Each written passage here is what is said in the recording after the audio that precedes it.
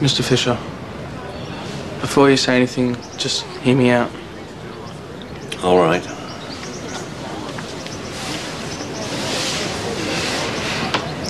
The last time I saw you after the accident, I was angry. I thought everyone was out to hurt me. What I didn't realise is it was me who was hurting them. I figured going to America would solve my problems, and it did, but not in the way I expected. It wasn't until Rue went into hospital and I thought I was going to lose her. I realised how you must have felt when you thought you were going to lose Seb. You know his life will never be the same. I know, but I really am sorry.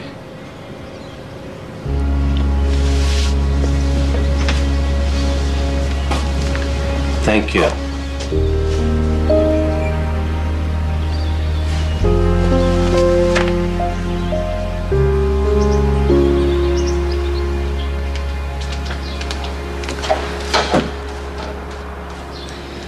Mum. I don't want to argue. I'm sorry for my strong reaction earlier. It's just that I want you to be prepared for what you're getting yourselves into. I think that we are prepared. Even so, moving out is a big step. There are practical things like rent and food and living expenses, and you have still got your studies. Yes, and we've figured all that out, Mum. What if I was to offer you a compromise? Tasha, provided Irene is okay, why don't you come and move in to Robbie's room for a while? What, like all of us in here together?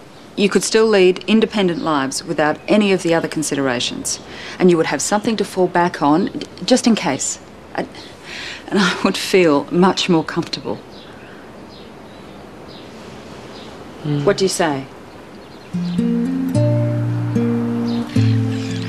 I guess Mum's right about the practicalities. Yeah, but then it wouldn't be the same as us living together. Scott and Maddie will be around, and Henry too when he gets back. Then again, I do think Rennie would be happier with the idea. So what are you saying?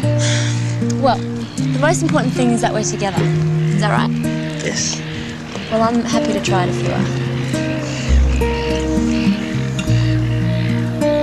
So the answer, yes? Yes. Only on the condition that you let us live our own lives. And we want to get our own place eventually too. Which will be sooner rather than later if things don't work out here, okay? Okay, it's a deal. Right, so as soon as we find the right time to tell Robbie and Tasha will move in. Right, whatever's the best for you both. Okay then. I'm so excited. It's going to be such a good party. Yes, at least we're all together. That's what counts. Just like old times. I think it's actually time we get the birthday boy. Oh, let's do it. Okay, we'll be hiding when you get back. Ooh. I hope this shock doesn't give him a heart attack. It has been known to happen, you know. Scotch, anyone? Yeah, I will. Oh. Grandad! Grandad!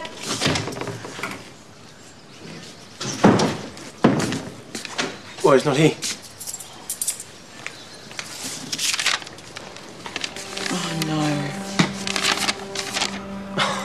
What do you mean he's gone fishing? Does the note say where?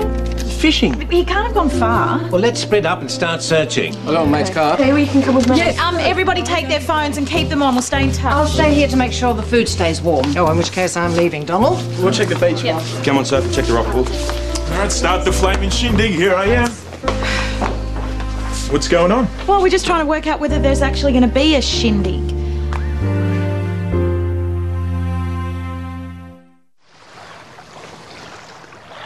Was he there? No, I haven't seen him. What? Soon we forget, huh? Forget what? Don't you remember that time we took the dinghy out there? Ah, that's right. Yeah. We paddled straight into the rocks. Yeah, and as soon as the tide came in, we got stuck, remember? Almost had to call the SES. Hey, is that him? Yeah, I think it is. Come on. Alf! Hey! Strike me, flaming handsome. What are you two doing How are you, here? mate? Hello. Hey, darling. What's going on? Come, mate. We'll tell you later. Come on. Come with us. What do you mean you'll tell me later? You're coming. I can't believe you two came back for me birthday. Well, you only turned 60 once in your life. Hey, what's all this about, anyway? Happy birthday!